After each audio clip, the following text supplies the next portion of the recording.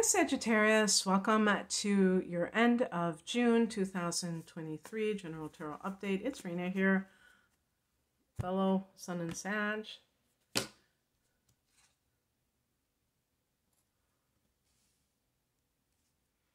How has June been for some of you? Of course, I got the World card and we had a full moon in Sag at the beginning of June.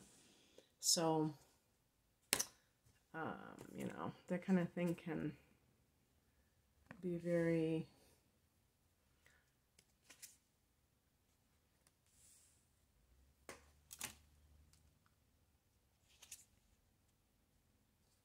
oh, you know what? I'm that really, I feel a sense of being touched by the Seven of Pentacles. You know, after getting the Ten of Wands. Oh, okay. The heart of the matter is the Two of Cups. This is a card of, whenever you see a two, there can be some sort of choice that a person has to make. And it can feel very difficult, like for a sign like Sag, to commitment.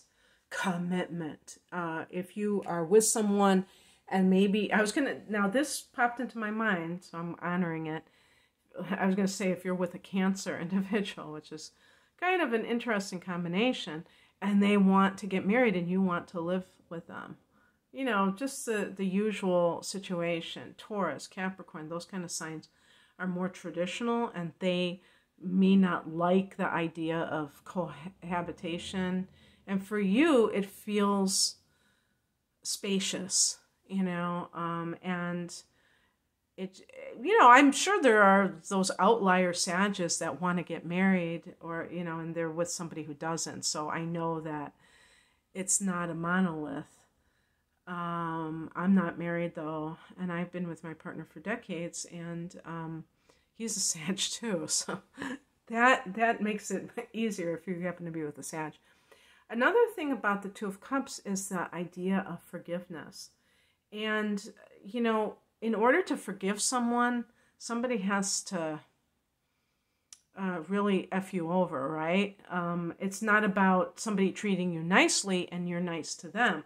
So that's where it can get a little tricky, because if this is something that has happened consistently, it may feel like, no, I do not forgive that person. That person knows exactly what they're doing. And even if somebody knows exactly what they're doing, that's even more messed up, that they continue to do negative things. And it's not about like, oh, poor them. They're so messed up and we have to tolerate their nonsense. It's about, to me, ultimately, it's about not allowing other people's negative energy to impact us negatively. In the past position, we have the World card. So again, that full moon, that could be really illustrating that, and how it had a punctuation mark, like a period, like, okay, that's done. And this might be a relationship, or a maybe it's like a phase in your life. You were graduating from college, or you just retired. There's so many phases in our life. It's like an end of an era. And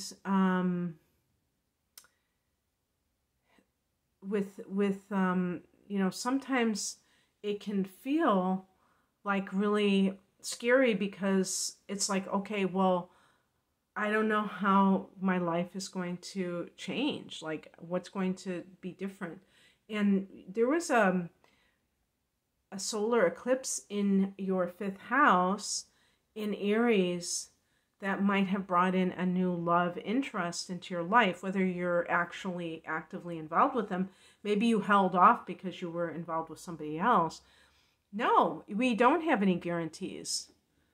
And that, it's kind of like a juicy novel. If you look at it that way, you don't have to worry about what the plot, you know, the plot twists are going to be, because it's like exciting. You can just kind of be like, I can't wait to see what happens next. Now, of course, we are writing our novel.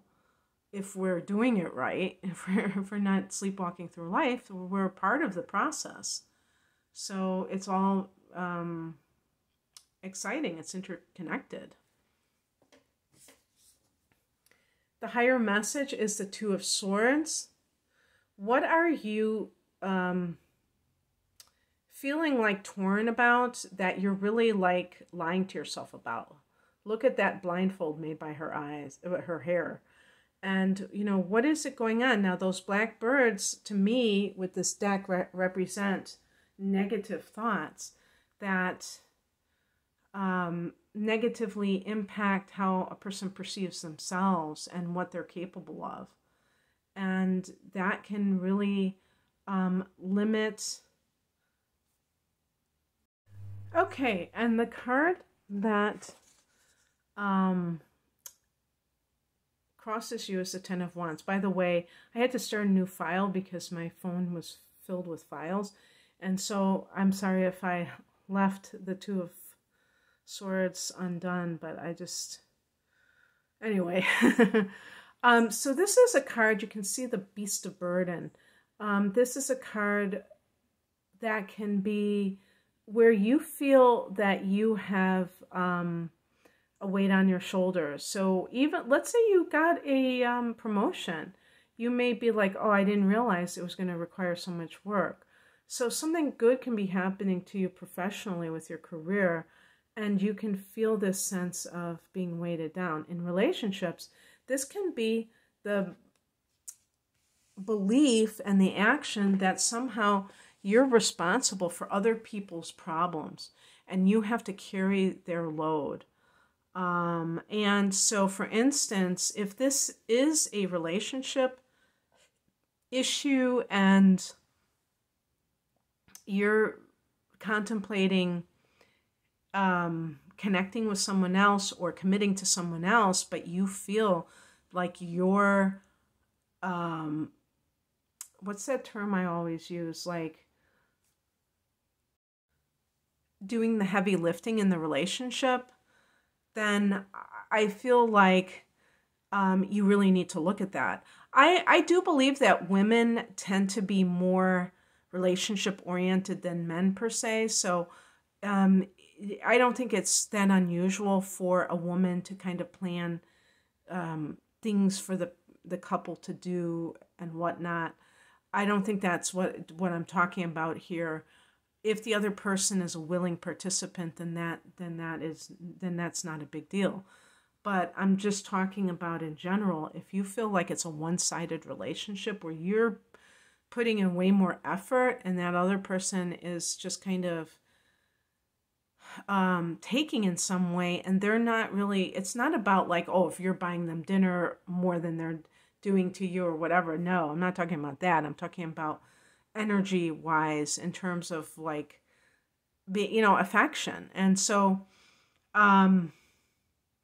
with the Two of Cups, maybe you are the one who wants to get married.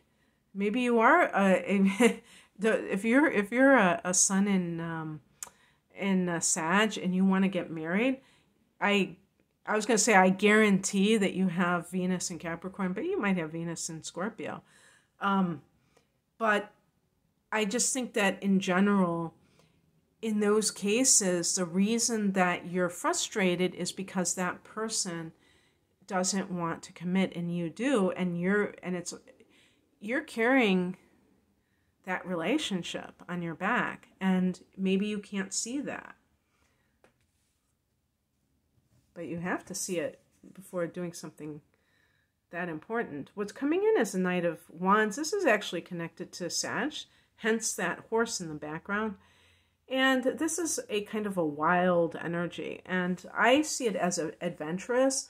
But when I say the word adventurous, what I'm really alluding to is when someone has been, maybe they've been really stressed out and they've been overly cautious, or they just have been feeling the strain in life and they haven't been playful. They haven't really been having fun.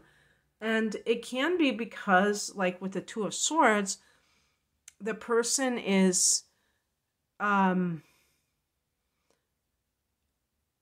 to deal with a certain matter, but they're in denial, perhaps. Maybe that's why they're blinded by it. And, in order to be, to give like to make a good decision, you have to be coming at it from a balanced perspective. That only stands to reason. So keep that in mind. And I also think that you're not going to be as hung up on things. Maybe you'll be like with the Two of Cups. If you came out of some kind of long-term relationship that felt very,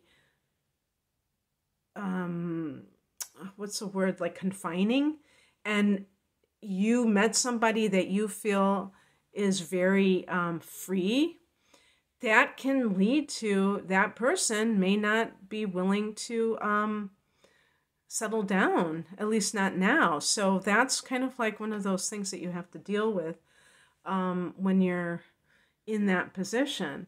And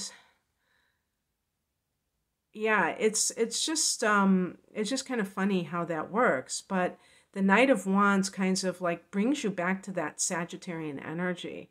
So even if your moon is in Cancer, I was talking about, being with somebody who's a Cancer, but if your moon is in Cancer, you may be kind of emotionally very cautious, and you have to throw caution to the wind perhaps in order to really embody that Sag that you came here to express. The outcome is the Seven of Pentacles, and this is about nurturing some kind of thing that is growing. Now, yes, if you have met someone and you have fallen in love with a new person, nurture that. Don't be so, impatient. Let it grow. It has to grow. It's in its early stages. But this could be a business as well.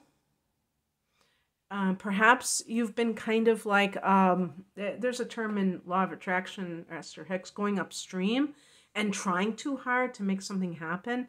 And you have to be more adventurous and playful and just confident that it is going to manifest for you. It's like kind of like assessing your growth. And I just get that Taurus kind of vibe from the Seven of Pentacles. Okay, that's what I have for you, Sag. I hope that this resonated.